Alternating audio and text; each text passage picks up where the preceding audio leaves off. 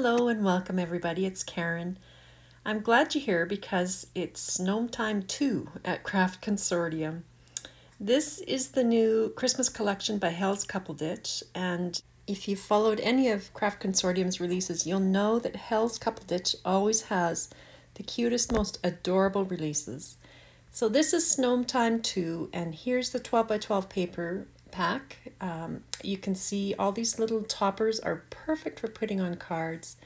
There are 4 pages each of each design, and there is the 6 by 6 paper pack, which I'll show you in a little bit here. So these landscape ones I use these all the time actually, and you'll see me use those today. Now here's a little comparison of the scale and size of the 6 by 6 paper pack. So you can see it's just a bit smaller, but if the paper is pearlized in the 12 by 12, it is in the 6 by 6, or if it's embossed and glazed, it's the same in the 6 by 6 pack. So here's a look at some of the pages now. They are very whimsical, very happy pages, I would say, very colorful, and lots of different ways that you could use these, it seems to me. Now, the snowflake page is all glazed, and you can see that shine there. It's really very pretty in real life. And these trees are just so, I don't know, they're just peaceful looking to me. Maybe it's those colors, but here's a look at how they are in the 6 by 6 book. So again, that's all pearlized paper and glazed, where the snowflakes were on the other ones in the 12 by 12. And here's a look at these trees. So it's just the scale that's different on these.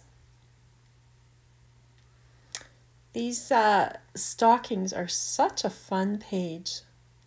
I can't wait to make a card with that. And this paper reminds me of wrapping paper. So I felt like you could cut little presents out and stick those right under the tree with that and maybe a little ribbon, and they'd be perfect. This is a page full of different borders, and that gingham is really pretty. And all the colors coordinate together. Now on the back cover there are more images that you could cut out and use. I've never dared do that. I haven't done it yet, so I don't know that I will with this one either. Now this is the 3D decoupage set, and this year it comes with foam tape. And they're just tiny little squares of foam tape, which is perfect for the decoupage. So there are two sheets of 5 different designs with that. This is the chipboard ephemera. Now all of this comes with an adhesive backing on it. So these are really, really easy to just stick into your project, and away you go. And it's all the same sweet images that you've seen all throughout the collection. There are more embellishments as well. There are the snowflakes and this Christmas light strand, which would be really quite fun. And this is the new 6 by 8 inch stamp set. And I love that Craft Consortium has a color overlay on theirs. So those are beautiful images that totally match this collection. So I've made a few cards for you, and what I'm going to do is I'm going to share with you how I've made this first card actually, and I'm going to have more videos coming out in the next few days hopefully, which will show how I've made the other cards. I just thought that it was a bit too much for one video, so I've split it up in 1 card per video. So this is a double tent fold card. The inside has some acetate, and so does the front. There's room to write on the back. It does fold down flat relatively, and it will stand up.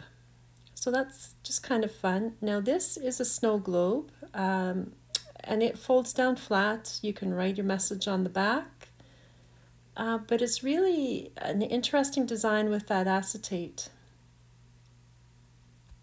So I will have a video showing you how to make that one soon. And this one is really quite fun. This is the wave card. Sam Calcott of Mixed Up Craft had made this, and I just loved it. Do you remember the wave at the football and hockey games and the concerts? This card is just like that. When you open it up, it's like somebody's giving you a wave. And I just thought that was really fun. So I'll have a video out on this one on how I made that one as well. But let's make this card. It's quite easy. I've stamped up all those images from the stamp set and colored them in. And I've taken this one extra reindeer from Snome Time the 1 series. And this was which set that came from.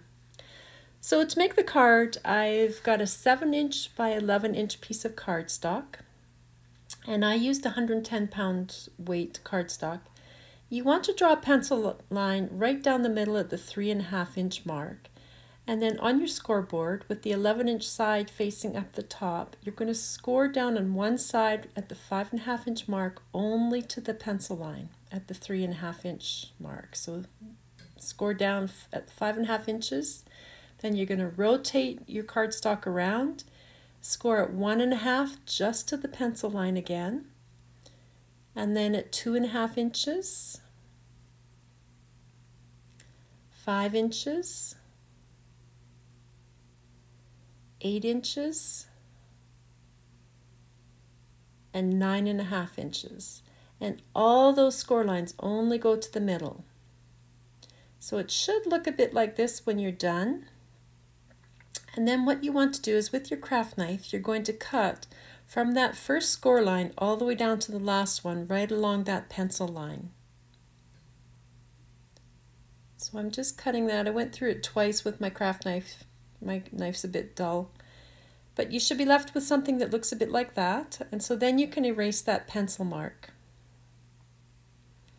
Now to fold this, I like to start with the one creased or one scored side on the right, and I fold that into a mountain fold.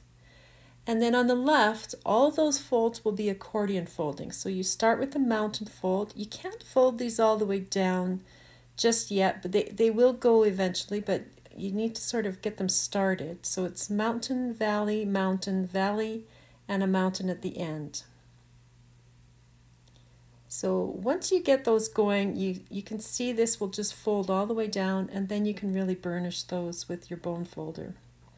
And you really do want to crease these to really score them and burnish them, I guess, with that bone folder on both sides.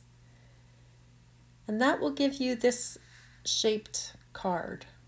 So mountain, valley, mountain, and it's mountain on the other side. So that gives you that weird little shape. And so then you can choose to have that tall side on either side, but I found if I was writing, I'm right-handed, so for me it was easier to have the tall side on the right, and so that was why I oriented mine the way I did. So here I've cut a little panel. It was 3.5 inches wide by 5.5 inches long, and then I cut a little white insert to go on top of that, and that was just to have somewhere to write a message. Now on the outside, I've cut this landscape section off, and I've trimmed it down to 3.5 inches wide, and I've glued it on, and I'm just gluing on my little house, my little, I don't know, is that a cabin? A house, I guess. Now I've cut some snowflake borders. Now here I'm just trying to figure out how to orient this, and so I ended up just gluing it right on and then trimmed off the excess.